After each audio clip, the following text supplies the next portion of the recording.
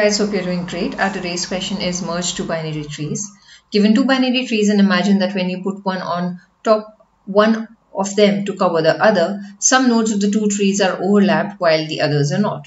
You need to merge them into a new binary tree. The merge rule is that if two nodes overlap, then some node values up as the new value of the merged node. Otherwise, the not null node will be used as the node of the new tree. So for example, here this is the tree 1 and 2, and if we basically place the tree 2 on top of tree 1, right? So wherever there are positions where there is an overlap between two nodes, so that new node will be the sum of the two nodes that are being merged. And if there's only a single node, then just that node comes out as the value of the merged tree. So if you see here, when 2 is placed on top of 1, the sum is 3. When 3 and 1 are combined, the sum is 4. Here 2 plus 3 is 5. But for example, since here the right child of 3 is null, whereas the right child of 1 is 4, so the final value is 4, right? The merging process must start from the root nodes of both trees. Okay. So here clearly we need to, if you think about the approach that we should take to solve this question. So for trees, we have either recursion or we do some sort of a traversal.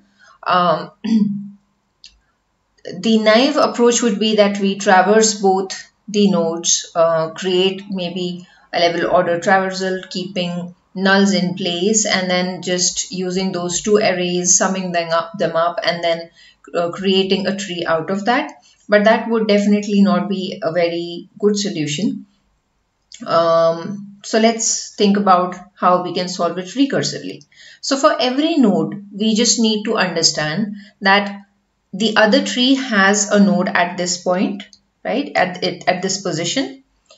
If yes, then we create a new node with the sum value of those other nodes, those two nodes, and then the left of that new node would be the sum of the left of both these current nodes that we are processing, and the right would be the sum of the right nodes, right? If both of them are null, then it's a null. If either of them is a null, then we have to basically just return the non-null for the merged tree, right?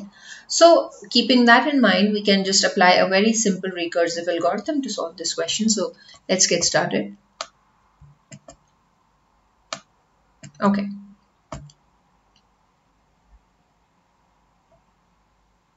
All right. So we'll just implement the function. Let's say we just don't even need to initialize. We'll just return, let's call it merge, and we provided T1 and T2. Okay.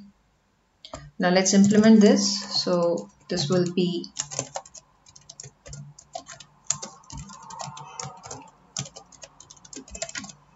tree node T1, tree node T2. Okay, fine. So as I was saying, if let's have some base conditions taken care of first of all. So if T1 is equal to null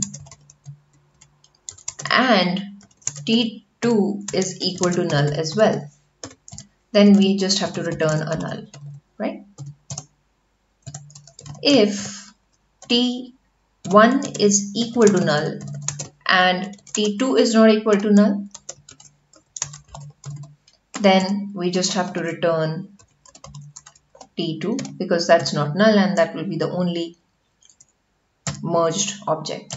Similarly, if T1 is not equal to null but T2 is, right, then we just return T1. Okay. So if none of these conditions is true, it means that we have two valid nodes which have got some values in them. So what we'll do is we'll just create a new node called sum, which will be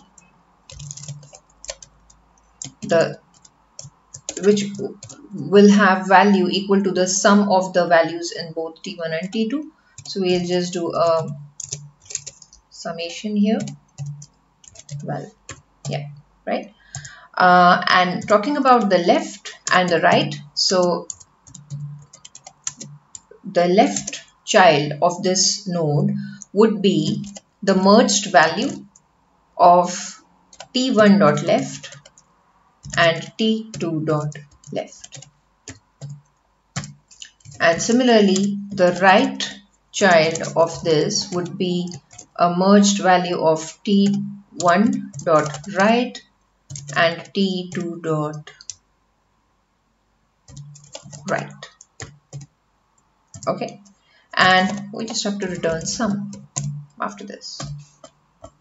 Yeah, looks good. So let's try to run this.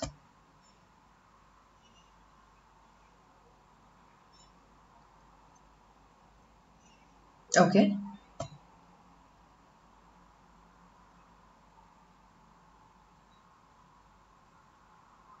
Fine, it works. So the time complexity is O of n because we are just traversing both the trees once, and the space complexity is O of n as well because of recursion. So the recursion stack has a space complexity equal to the number of objects or elements that we are working on. So it's O of n as well. So I hope you guys find this video helpful. If you do, please like, share and subscribe. Keep coding and take care, guys.